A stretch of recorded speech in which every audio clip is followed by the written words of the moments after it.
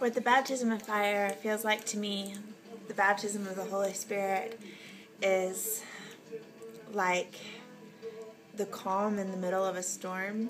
I'm from Oklahoma, and recently I walked out in the midst of this big circular storm system, and the calm that was there, it was like a dead calm, a peaceful calm, but it was in the midst of excitement all around, and that's sort of what it feels like. To me, it's like when that calm hits and you feel the awe of it. It's like a calm that has a weight.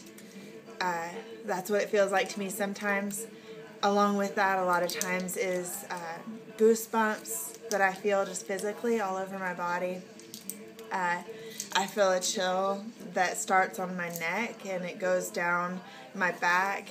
Maybe feels like a breeze or a wind that's blowing down, starting around the base of my hairline down to the bottom of my spine. I feel like when there's a joke that's, like when you hear a funny joke and there's this laugh that starts, like, because when you first get the joke and you're about to start laughing, I feel that kind of joy, giddy feeling. Oh gosh, what else? Sometimes to me it is like revelation.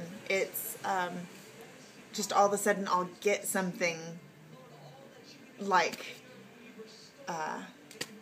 God Loves Me is a great one that I get all of a sudden some kind of depth of understanding of that just hits me and hits my heart. Kind of like when you're learning algebra or something like that, and you all of a sudden understand a part of it, like that understanding that breaks, and like a light bulb, all of a sudden you get it. So sometimes it's like that with revelation, or sometimes it's something that springs up a certain strength for something, like for love or humility or selflessness. That one hits me a lot, but that's probably because I need a lot of that. So it's like a strength that breaks in.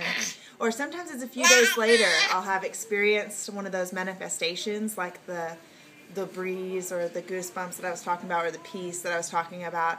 I'll experience that physical manifestation, and days later I will have strength in a situation or revelation on something that I need, or boldness. That happens a lot. I'll have boldness extra to pray or do something that God's asking me to do.